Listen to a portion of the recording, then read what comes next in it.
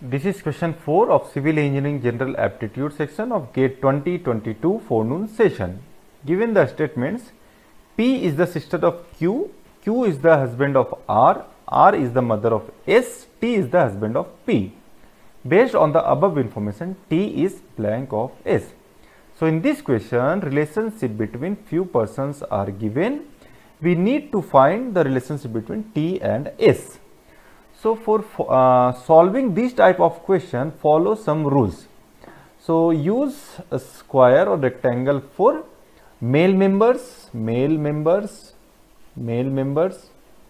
circle for denoting female member,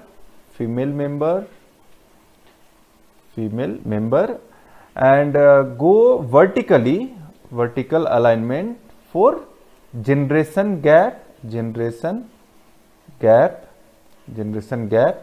and go horizontally and horizontal alignment for denoting same generation,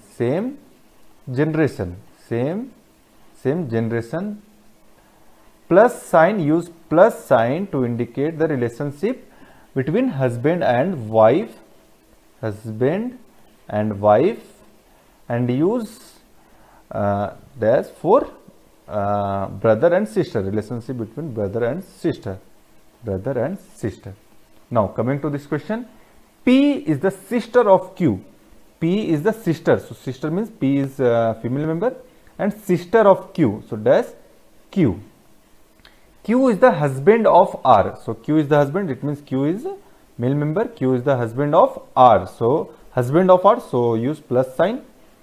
R is the mother of S. R is the mother of S. So, R is the mother. It means she is female member. T is the husband of P. T is the husband. So, for husband plus sign, and T is the husband. So, T is husband of P. So, for square. Now, based on the above information, T is blank of S. So, what is the relationship between T and S? So, R is the mother. R is the mother. So, mother's husband, obviously Q is father. His father. So, father's sister is aunt, and aunt husband is uncle. So, we can say T is uncle of S. So, an uncle is given in option B. So, option B is the correct answer for this question. Thank you.